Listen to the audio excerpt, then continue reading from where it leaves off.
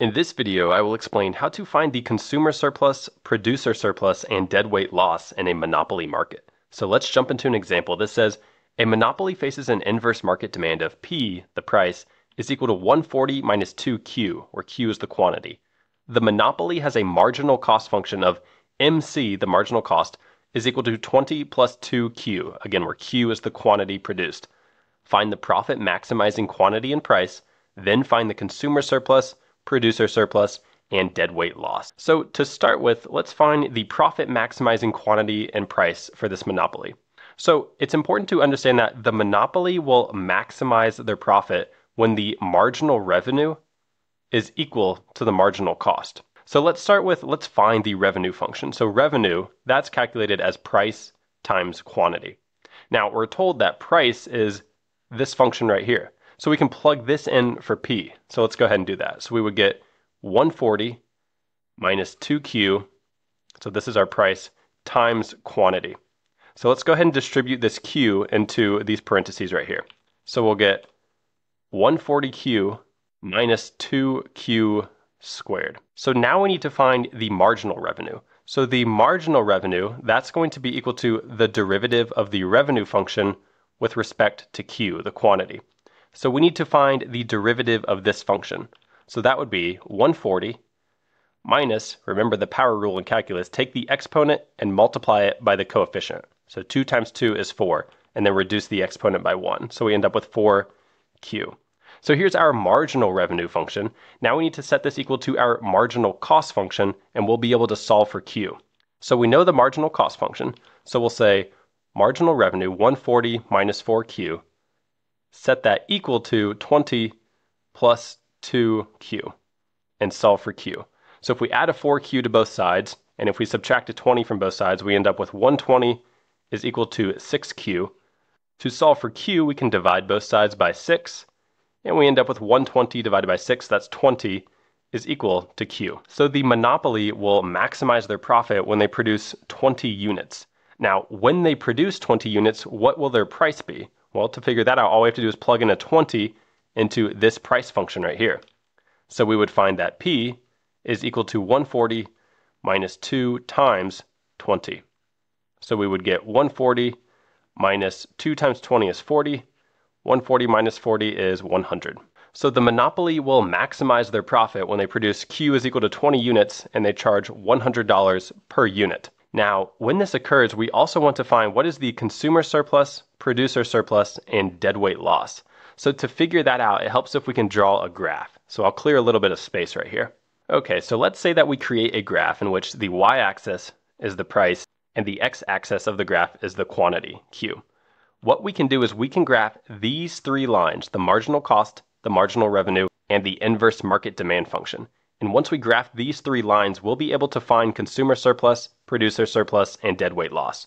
So let's start by graphing the marginal cost line. So for this line, we can see that if we plugged in a value of 0 for the quantity right here, the marginal cost would be equal to 20. So on our graph, if Q was equal to 0, that's the point right here, we can see that marginal cost would be 20. So that's right about here. So our y-intercept is 20, in other words. And if this equation represents a line, what we can say is that 20, that's our y-intercept, and 2 is the slope of the line. So remember, slope is rise over run. So this 2 says that go up 2 and then over 1, up 2 over 1. So we're going to see that our marginal cost line is going to be something like this. So it's upward sloping, so let's label that. That's our marginal cost line. Then we can graph our marginal revenue line. So remember this equation, this was the derivative of the revenue function, which we just found. So for this equation, the y-intercept would be 140. So let's say that's all the way up here somewhere, 140. Now to graph this line, it helps if we can figure out what is the x-intercept of this line. Well, all we have to do to figure that out is set this value equal to 0 and solve for Q. So if we had 0 is equal to 140 minus 4Q, we can add a 4Q to this left-hand side, which is equal to 140. And then to solve for Q, we divide by 4. So Q would be equal to 140 divided by 4. That turns out to be 35.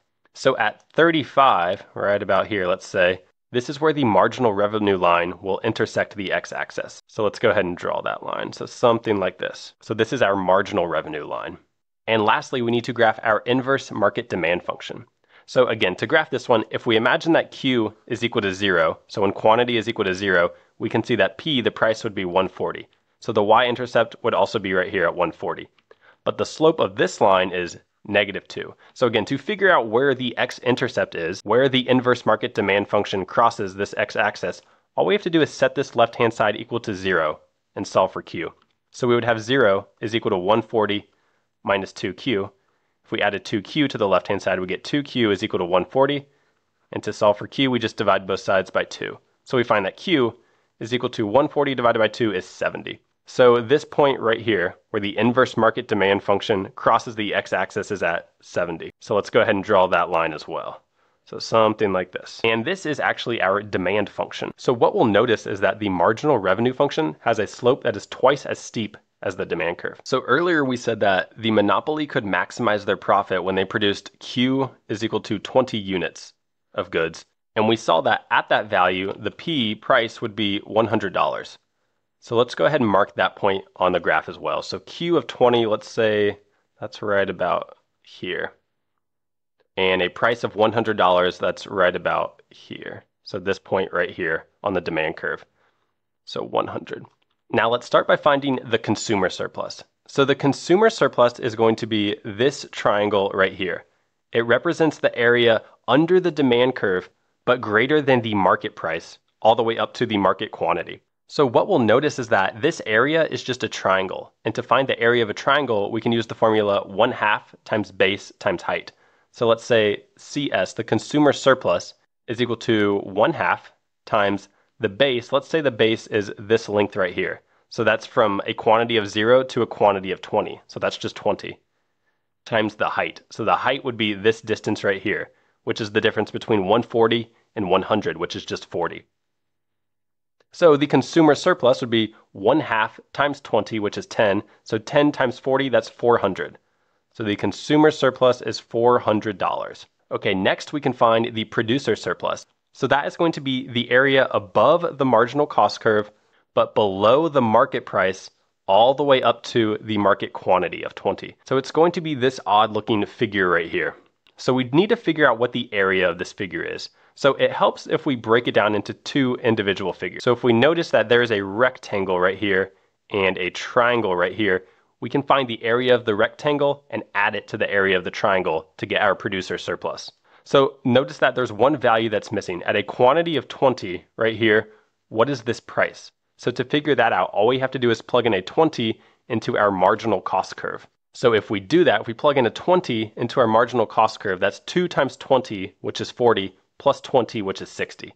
So at a quantity of 20, this price would be 60. So now what we can say is, let's write producer surplus is equal to the area of this rectangle. That's just going to be the base times the height. So this distance right here, the height, that's 100 minus 60, which is 40. So we'll say 40 times the base right here. That's a distance from 0 to a quantity of 20. So that's just a distance of 20. So 40 times 20, that's the area of the rectangle. And to that, we have to add the area of this triangle down here. So again, we have 1/2 times base. Let's call the base this distance right here. So from a quantity of 0 to 20, that's also 20, times the height. So the height is the distance from 60 to 20, which is 40. So we get 40 times 20 is 800, plus 1/2 times 20, that's 10, times 40 is 400. So 800 plus 400, that's 1,200. So our producer surplus is $1,200. And lastly, we want to calculate our deadweight loss. So that's going to be this triangle right here. So we need to find the area of this triangle.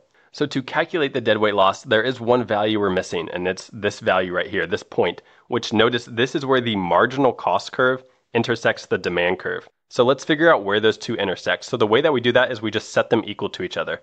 So we'll set the marginal cost curve equal to this inverse market demand curve. So we'll say 20 plus 2Q is equal to 140 minus 2Q.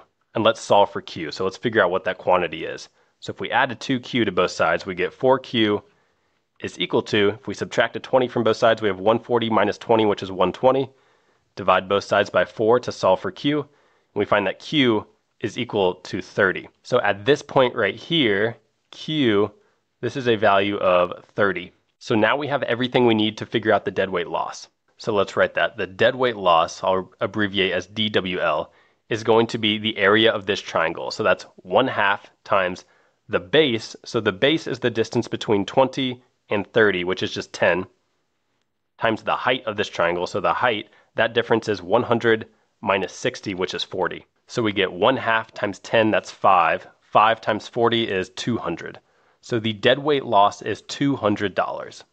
So that is the process you can use to find consumer surplus, producer surplus, and deadweight loss in a monopoly market.